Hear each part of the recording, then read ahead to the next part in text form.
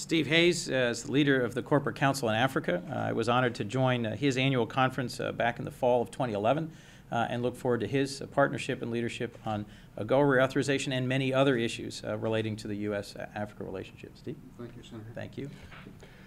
The Corporate Council in Africa has about 180 companies. They represent, though, 85% of all U.S. investment in Africa.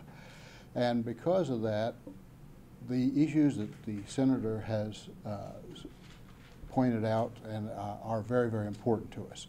Our own recommendations from our membership will be coming out in about 2 weeks. They will be totally consistent with the Senator's recommendations. We support all six. We think all six are vital, and they are at the heart of the issues that separate the U.S. from becoming far more engaged in Africa. We also believe that working with Africa is not simply a humanitarian venture, and we believe that the U.S. government should stop treating it as such. The reality is that Africa is of far greater importance to this country than most people realize. 50% of the world's strategic minerals.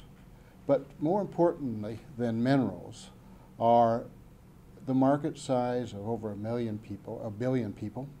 It's going to be a market the size of China very soon. It is also a continent still of 54 nations.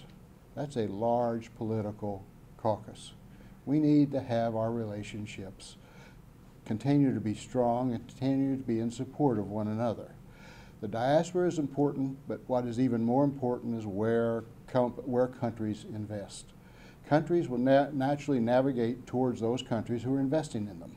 They have to. Our partners, we simply look at that. So what we need to do is make Africa a national priority. It should be a national priority economically. It should be a national priority politically. It should be a national priority socially. We are doing a number of programs, and this is not my place to talk about our own programs that are going to be in support of what Senator Coons has recommended. Those 6 recommendations are vital to national interest. They're vital to our relationships with Africa. Thank you.